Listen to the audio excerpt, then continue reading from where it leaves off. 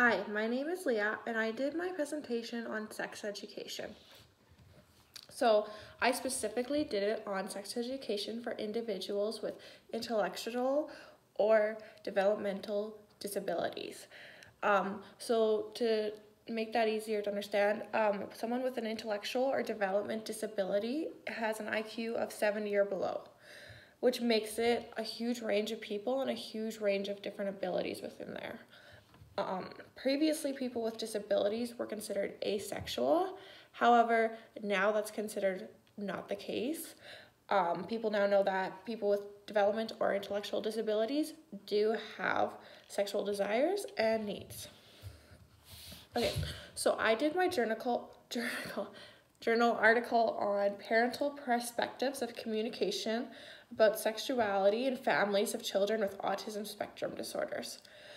So the study interviewed parents of kids with autism spectrum disorder. They focused on two questions. The first one was what knowledge needs to be available for parents to feel confident when leading their child through sex education. The second one was what skills the parents need to be able to properly communicate and lead their child through the sex education. The communication was a big one. So the method they did was they had 18 interviews and they were conducted with parents of kids who were between the ages of 6 and 13. So there was a wide range. Interviews were conducted over the phone and in person at the parents' leisure. So whether it was at work, whatever, and it was conducted in person in semi-structured interviews.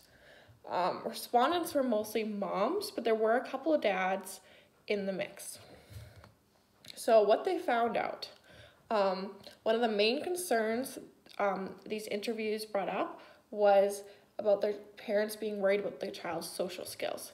And specifically in regards to sex education, they were worried about parents being worried about children being misunderstood and winding up in legal trouble.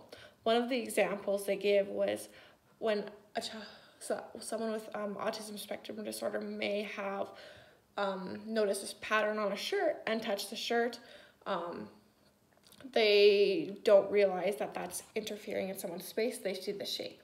So that was kind of in regards that what their actions would be misconstrued as to other people. Another worry is sexual exploitation and risky sexual behavior. So sexual exploitation was a main one too, because children didn't have necessarily the skills or the understanding, and it made it more likely for them to get into a situation like that.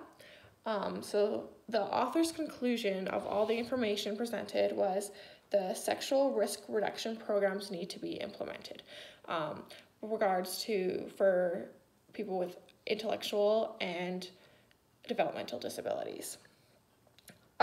This can be implemented through the home, and there were several other ways they suggested.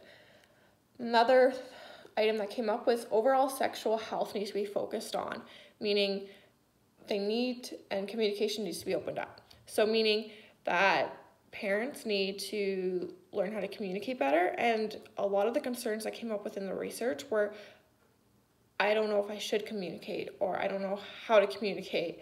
And the reality is if you don't communicate, then nobody's going to learn. So the big thing was communication, and then noticing that people with intellectual and developmental disabilities do have sexual health and needs, and so they need to be treated and educated on this. So that is kind of my main presentation. Thanks for watching. Bye.